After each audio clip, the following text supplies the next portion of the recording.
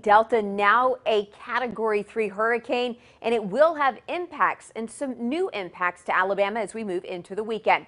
You can see wind speeds right now at 115 miles per hour, a well-defined center of circulation. We call this the eye of the storm. So as we're tracking Delta, already providing a slew of watches and warnings from coastal Texas through Louisiana and even West Mississippi. Alabama, well, the coast not being warned for right now. Favorable conditions aren't really favorable for any tropical development there.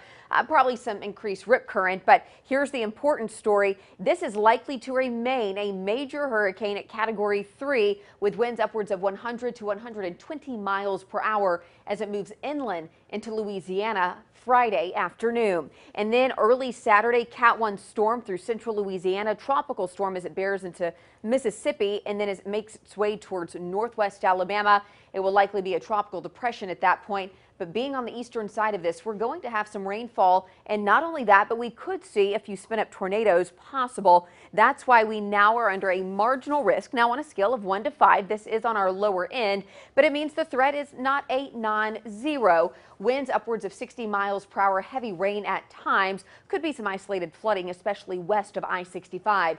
The center of that storm tracks to the north, and then it begins to veer off to the east Friday afternoon. Landfall expected around 7, 8 o'clock Friday night, but you can see these outer bands beginning to develop Saturday early in the morning, and that's where these isolated storms that could produce those spin-up tornadoes will be. I think the threat for us will start Saturday late morning, continuing through the afternoon with these waves of rain and also some of these embedded storms. It could be a little bit stronger late Saturday night.